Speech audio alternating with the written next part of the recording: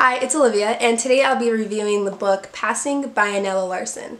I was recommended this book by Bree Hill from her channel of the same name. I know she loved this book. She gave it a 5 out of 5 stars, and I finally got around to picking it up, and I really enjoyed it. This first half is going to stay spoiler-free, but I'll warn you when I get into spoilers because I do want to talk about the ending. This book is about our main character Irene, who is a black woman, but she is light-skinned enough to pass for a white woman. However, she has sided with the African American community and stuck with that side, and then her friend Claire from childhood is also a black woman who is light-skinned enough to pass for white, but she has branched away from any ties to the African American community. The term passing itself means the movement of someone who is legally or socially designated as black into a white racial identity or category. The introduction, which I thought was really insightful, explained how that was one of the consequences of the Plessy v. Ferguson case, Supreme Court case in 1896. That was the famous case that had the term separate but equal. I thought that this book brought up really great discussions about racial identity, and especially those who are biracial, like which race they choose to identify with.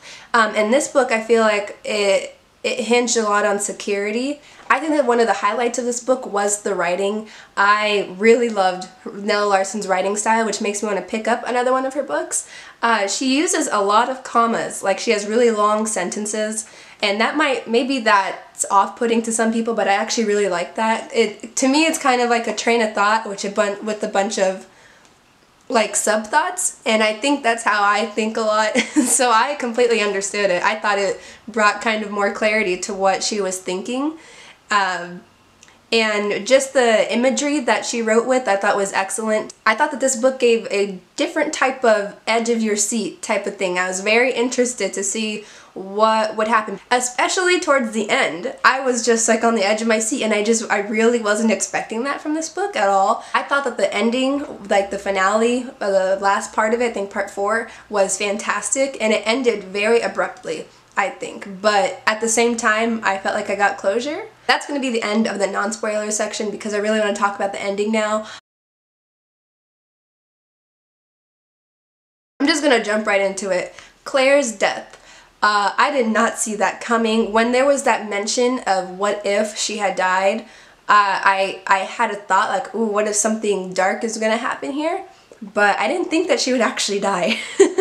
And not in that way. That was such an intense moment when he came in, her husband, and I really do think that Irene pushed her out. I think Irene in that moment was just so overwhelmed with seeing, because security is such a heavy part that they talk about. She had it figured out. She wasn't going to tell Claire or her husband about having seen Claire's husband. She had things planned out. Claire was going to leave in March, but I think him showing up there was just the tipping point for her. And whether or not she realized it, I think she did push her out.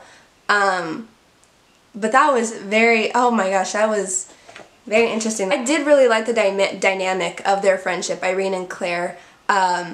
You know, you can see where Irene held sort of a fondness for Claire, but then you can see where she starts to despise Claire. But oh my gosh, we need to talk about that scene where all of them are together, her, Gertrude, and Claire. Oh! We have Gertrude and Irene, who I believe they both have black children. I think Gertrude has black children, but Claire does not, and her husband comes in and is just spewing the most despicable things. And can you imagine I just can't imagine being in that situation. And I know that it's fictional, but knowing that there were people who spoke like that, like her husband, just is mind-blowing. That to see such blatant hatred and to know that that person thinks that is the right way to think, that they're not in the wrong. Oh, it's incredible. And the idea of Claire not wanting to have another child because a child might come out dark, oh my, just that concept. If you couldn't tell, I thought this was a pretty thought-provoking book. I did take off a few points because I did feel the marriage infidelity part was kind of thrown in there. Like, I don't know. I was kind of iffy about her husband cheating on her. But aside from that, I thought that it was a fantastic book. Thank you, Bree, for recommending it to me. And I will see you guys in another video. Thank you for watching. Bye.